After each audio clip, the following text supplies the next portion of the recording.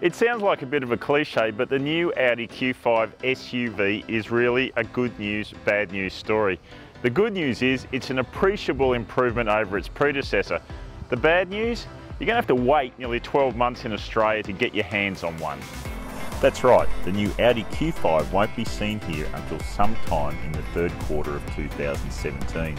If you're patient enough to wait that long, Audi will be launching with 2-litre turbo diesel and turbo petrol engines that promise better performance and lower fuel consumption than the current offerings.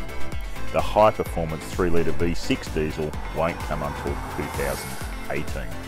All Q5s coming to Australia will have dual clutch or torque converter automatic transmissions as standard, along with quattro all-wheel drive.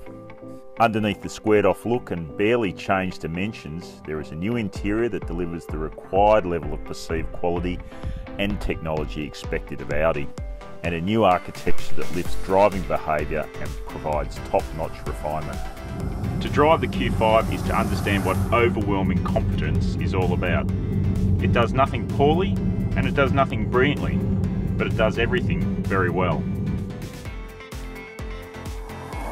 Equipment levels will climb with a strong emphasis on new driver assist and infotainment tech, and yes, Apple CarPlay and Android Auto will be standard. Audi Australia is also aiming to keep price rises to a minimum, which should mean a starting price around $65,000 before on-road costs. The one thing we can't even hazard a guess about is long-term build quality, as the new Q5 will be manufactured at a greenfield plant in Mexico, switching from its traditional German sourcing.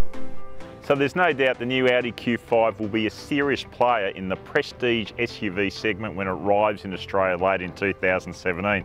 The question is, can you wait that long?